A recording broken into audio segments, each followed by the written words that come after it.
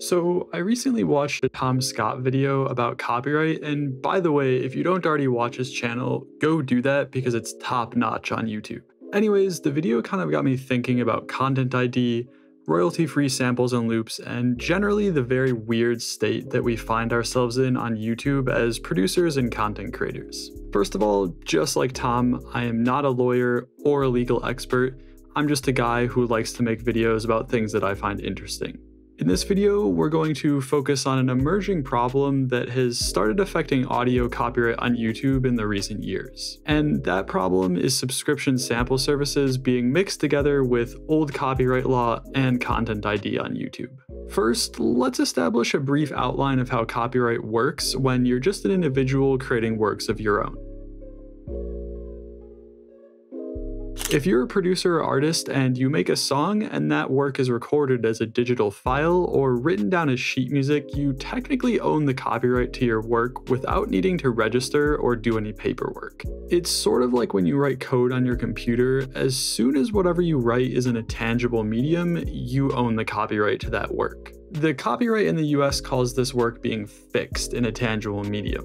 However, this doesn't mean you should shy away from paperwork, because registering your work with the US Copyright Office affords you access to federal courts in case of infringement, as well as publicly records your ownership of your own art. So if you're planning to sell copies or license samples, don't hesitate to register, as it will make your life way easier. There's also another type of copyright that Tom mentions in his video related to music, and that's the rights to each individual performance of a work. We won't be focusing on this here, but if you're interested in learning about it, I'll leave a timestamped link to Tom's video going in depth on the subject.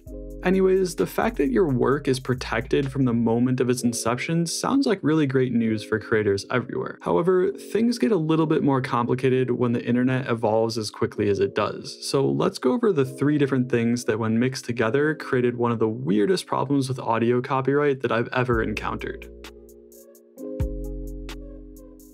I'm sure most of you watching know all too well about the crazy stories that have arisen from the DMCA, but I think it's important to understand why it exists in the first place. Most people know what the DMCA is by now, so we'll just touch on it briefly. The DMCA was created as a way to balance the interest of internet service providers or platforms hosting content, users of the internet, and the copyright holders themselves.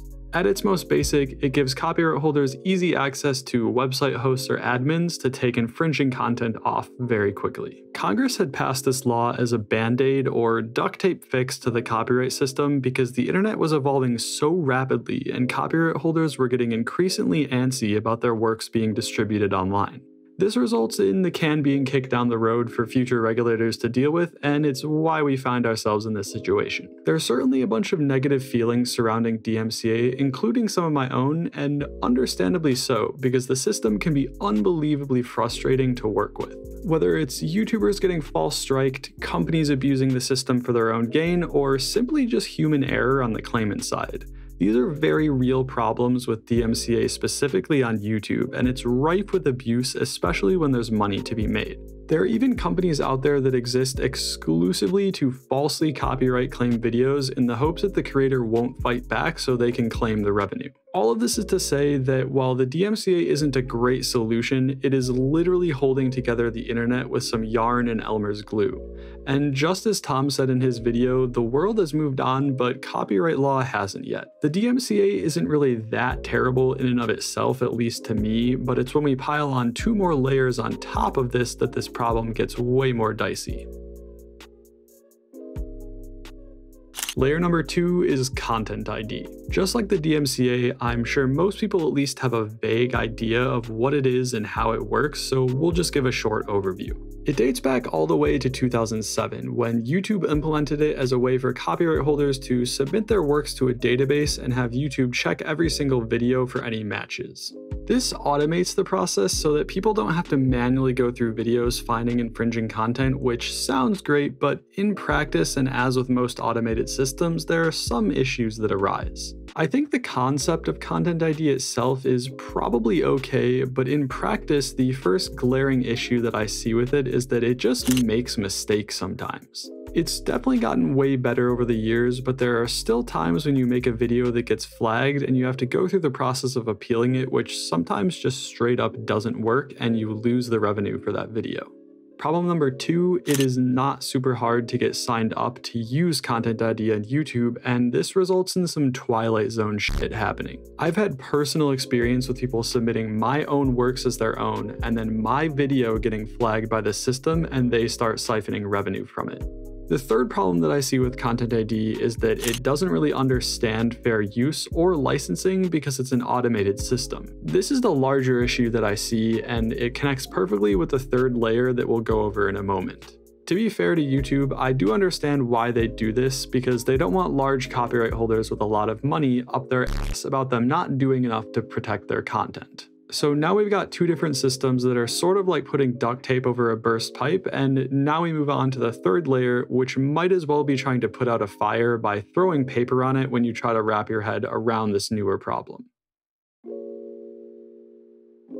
Sampling is definitely nothing new here. The music industry is practically built upon it as a concept. Taking a sample and licensing it and then using it in a piece of music that you're making seems to not be too big a problem here on YouTube. You get a license or pay royalties to the owner and all is well on all sides. However, in the last decade, there have been companies popping up that allow people to pay a monthly subscription fee to access to literally millions of samples that they can use royalty-free. This sounds like an amazing idea, and it's clearly working for them because these services are billion-dollar companies now. I personally use Splice, but there are tons out there like LoopCloud or Sounds by Native Instruments. Here's the meat and potatoes of it.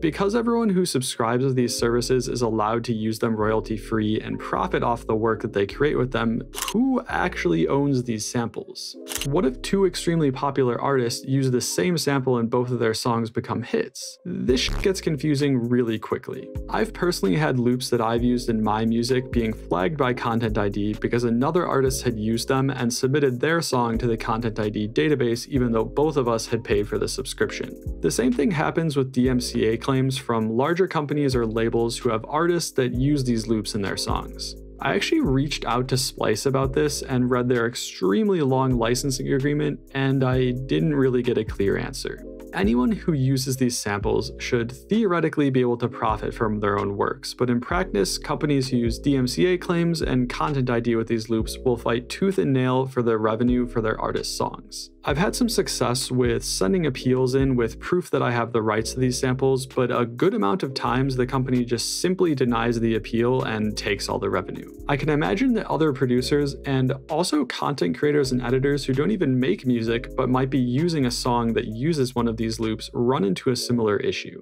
I think this type of thing is going to start slowly affecting more and more people as more people subscribe to these sample services and more editors and more YouTubers discover all of these songs that are created with these loops that they can purchase with licenses. If two big labels are duking it out over these samples from their artists' songs, it'll probably be settled out of court and YouTube, and they'll come to an agreement. However, if you're just a small YouTuber that wants to use these samples that you have the rights to, you might find yourself getting all the revenue taken away from your video that you worked hard to create. So what do we actually do about this problem? Well, I am most certainly not qualified to come up with a solution. All I know is that creators small and large are being affected by this, and it'll probably only get bigger as time goes on unless something changes. Thank you for watching, stay safe out there, and I'll see you in the next video.